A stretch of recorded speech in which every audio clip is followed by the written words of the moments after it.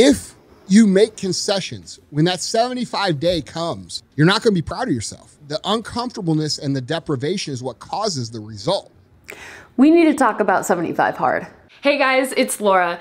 So I don't know about you, but I've been seeing 75 hard popping up all over the place. Now these are my opinions, but spoiler alert, I personally don't like it, and I don't recommend it to my clients. So in this video, I want to talk about what 75 hard is, why I don't like it, and provide some recommendations for you to consider. So if you haven't heard of 75 hard, this is a program that's meant to improve your mental toughness and your self-discipline. In a nutshell, you have to complete 5 different activities each day for 75 days. The activities include drinking 1 gallon of water, sticking to a diet, and no cheat days, no alcohol, reading 10 pages of a self-help book, taking a progress photo, and completing 2 workouts, 2 45-minute workouts at that, and one of them has to be outside. And the kicker is if you don't do all of these activities in one day, you have to start over at day 1. I want to first mention that the requirements for the 75 hard program aren't inherently bad.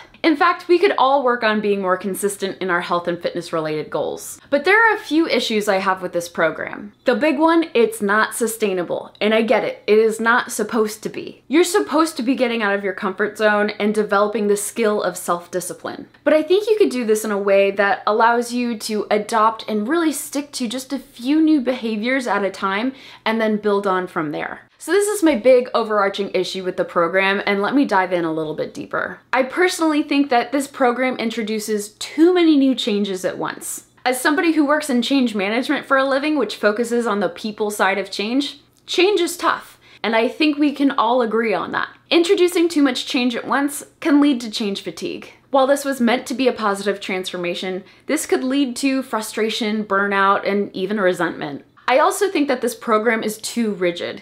It leaves no room for randomness. For most people, 75 hard would have you going from 0 to 100 with no room for life to get in the way. And when life does get in the way, because it inevitably will, you're much more likely to get discouraged and fall off the rails. And this leads directly into my next point, which is potentially encouraging an all or nothing mentality. The idea of having to completely start over if you miss any of the aspects of the program can certainly lead to a sense of failure. It's basically saying that if you're not able to complete your second workout of the day, but you complete everything else, that's not enough. While I get the challenge and the commitment aspect to this, I don't think that this is a particularly healthy mindset to carry forward. I think that we should be celebrating the things that we did and the things that we made time for, especially when life gets tough. I like to remind people that something is better than nothing, and in the long run, aim for progress over perfection. Another issue I have with 75 hard is that there are no rest days. And while this program specifically states that it is not a fitness program, I personally think that doing 2 workouts per day for 75 days with no rest days is just not a good idea physically or mentally. For a lot of people, just getting 1 workout in per day is challenging enough. And we still need to incorporate rest days. Your body needs to recover, and I get it. In this program, you could be incorporating active recovery days and considering those to be workouts. That's fine. I'm on board with that. I would argue that the average person has a difficult time listening to their body. And if you're doing 2 workouts a day and not listening to your body with no rest days, you're much more prone to injury. Not to mention the all or nothing mentality that you may begin to associate with fitness. I think the emphasis should be more on movement rather than workouts.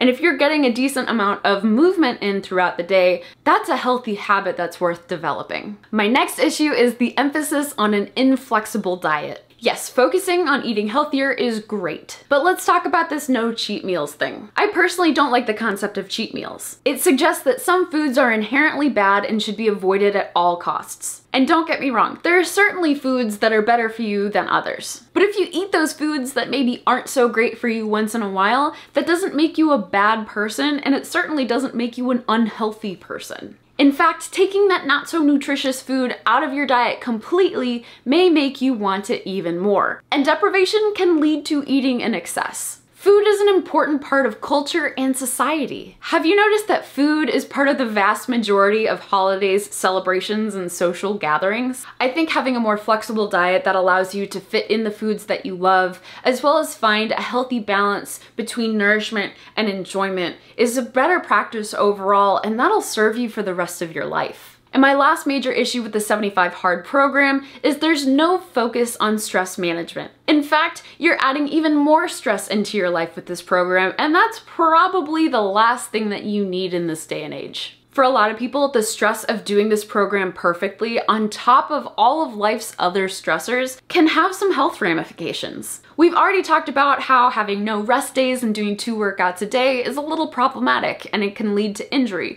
but there's also the inflammation in the body. So add that to the pressure that you're putting on yourself to do everything perfectly, and then on top of that, add life's other stressors. And I think we all know that stress can wreak havoc on the body. It's much easier to manage the stress of making small incremental changes that you can build on over time versus making a bunch of big changes all at once. I also note that there might be some people out there watching this who have done the program and think that I am entirely wrong. Let me know in the comments down below what your experience was like and how it changed your life. And I'm also willing to put my money where my mouth is and do 75 Hard for myself, experience it, and tell you what I think. In my opinion, this is an advanced program for a small portion of the population who's ready for it. So before you dive into 75 Hard, there are a few things that I would encourage you to consider. To start off, I think the 2 biggest questions to ask yourself: why do you want to do 75 Hard? And what makes you think that this is the program that's going to help you change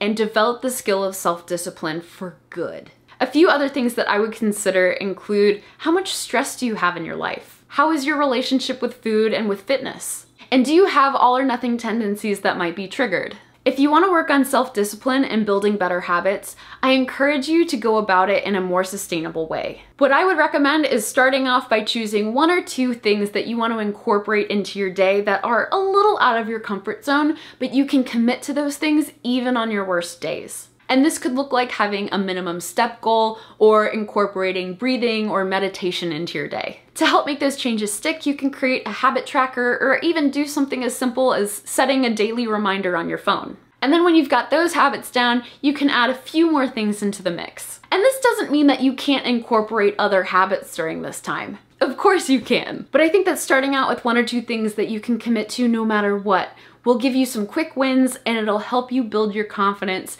especially as you start to add on more things into your day, into your routine, into your life as you continue on through your journey. At the end of the day, it's up to you to figure out whether 75 Hard is right for you. And I'm willing to offer a free 15-minute consult call for anybody who's interested in doing this program, but they're not 100% sure whether it's right for them. We might determine that, yeah, you should go for it, or we might determine that there are some things that you could do that might be a better fit. So if you're interested in that, feel free to shoot me an email or reach out to me on Instagram. And with that said, I hope you found this video helpful, and if you did, please give it a thumbs up, and don't forget to hit the subscribe button if you haven't already. Thank you so much for watching, and I will see you in the next video. Bye guys!